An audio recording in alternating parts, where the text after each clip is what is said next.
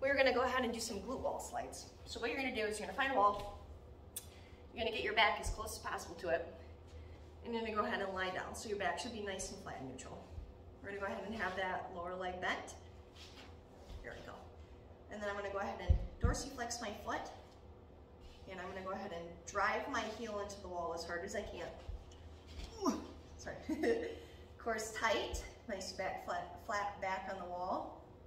And we're just driving that heel in and sliding back down.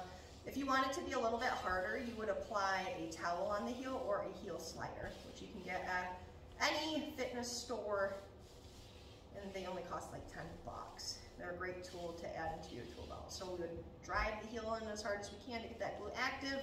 If you feel like you start arching your back, lower the leg down to a workable height.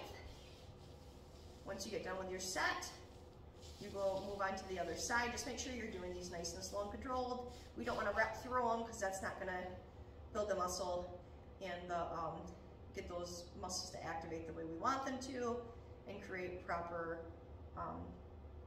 muscle activation. Because a lot of times if you rush through movement too fast and you're not letting your body have enough time to learn how to activate properly, you're going to train the wrong muscles and it can lead to issues later. So we want to make sure we're doing these slow and controlled. There it is.